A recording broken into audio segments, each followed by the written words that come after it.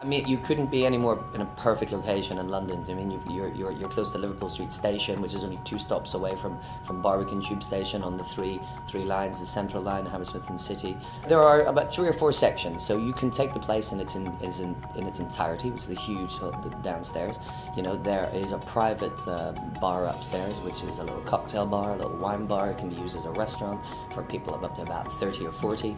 There's a mezzanine level, so you can have the combination of the upstairs Balfour Bar, cocktail bar, and the mezzanine, which you can do parties of up to sort of 80 or 90, or as I said, you know, you can take the whole place. And the pocket downstairs can be broken up into, you can reserve the stage, you can reserve the lounge area in the back, you can reserve the main floor.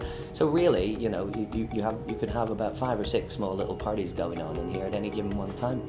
I'd imagine that any event is great to do here because the space can be flexed anyway. But what we're very well known for is our weddings. You know, again, the location of it, how beautiful it is, and normally weddings happen in the summertime. You know, you've got the little small park outside where you can have the photographs, a very famous historic building with great archway in the middle where the photographers and the brides and grooms love to have their photographs taken.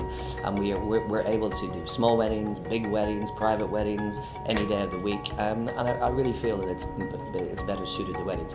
Saying that, you know, we've had award shows in here for corporate companies, law firms that are down in sort of Holborn area, and just a great old sort of birthday party knees up. So I really, you know, with the fear of saying the same thing, the versatility of the venue it leaves it open to any type of event, really.